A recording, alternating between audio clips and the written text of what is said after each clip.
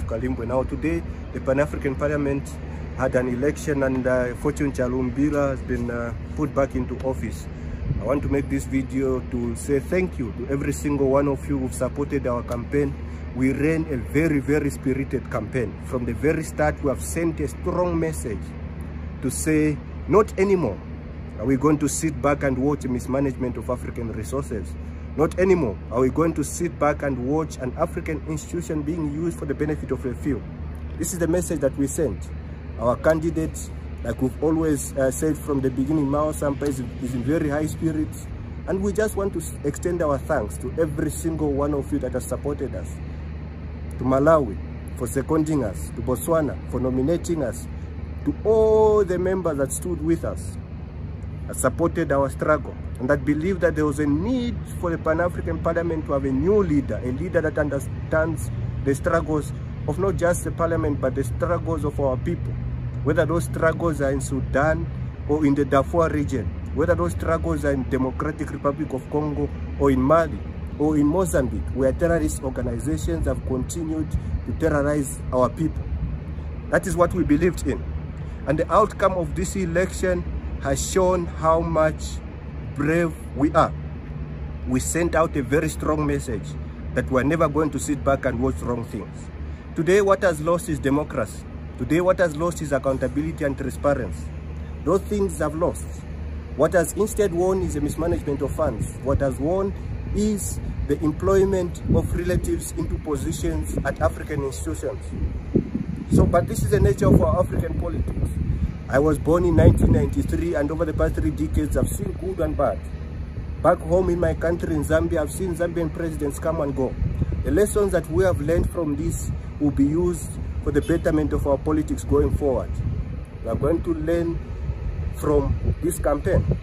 And even as we are going to return back home to domestic politics, we have sent a very strong message to the entire African continent that we are a people that will never take a back seat and watch wrong things happen.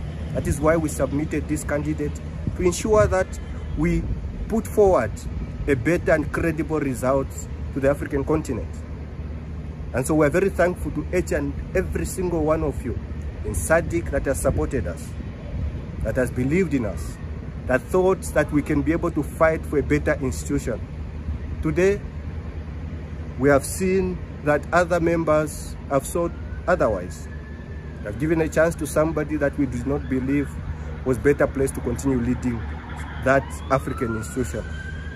But ultimately, ours is to thank those that have supported us, that have stood with us, that have believed in us. Throughout the many years that I've lived on earth, I've seen the nature and the divisive ways of our politics. We were very transparent from the very beginning, that ours was a campaign that was positive, not to demonize others, but to articulate our viewpoints, to articulate our vision, and to articulate our plans. That's what we did from the start to the end. Now we are going to return back, very rejuvenated, knowing that we have fought a very good fight and we've never backed down.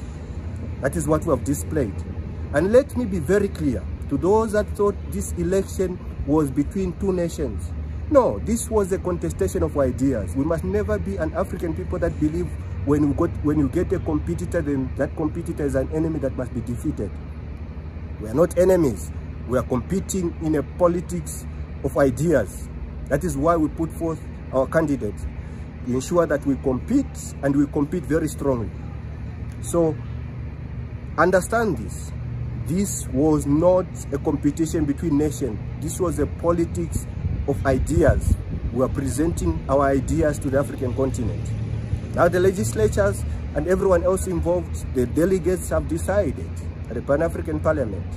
They have made a decision, and we are going to return back home rejuvenated, engage in our domestic politics, and do that which is best for the African continent, which is to continue speaking out for that which is right.